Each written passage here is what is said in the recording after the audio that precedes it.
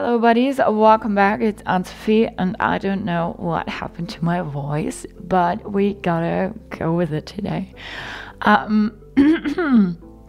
So today I'm going to show you how you can install apps to your Nothing phone.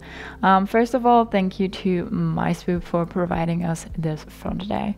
So to install apps, you need to go to your Play Store, and then you have here apps for you, top charts, children, events, premium, and different categories. You have just apps overall for you here, and then you also have books. You have ebooks, audiobooks, genres, top selling, new releases, top free. You have a bunch of options here. Then when you have an app that you know by name that you want to install, you click on that search bar and just put the name in. Lieferando.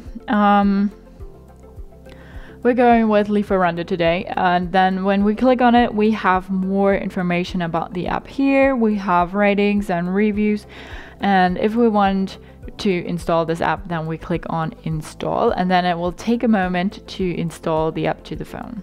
So now Lieferando is installed, and we can open it through the button here, or we say uninstall directly because we just changed our mind, and then we can go to our home screen, and then Lieferando will pop up here. We can now open the app and do whatever we want with it, whatever you downloaded it for.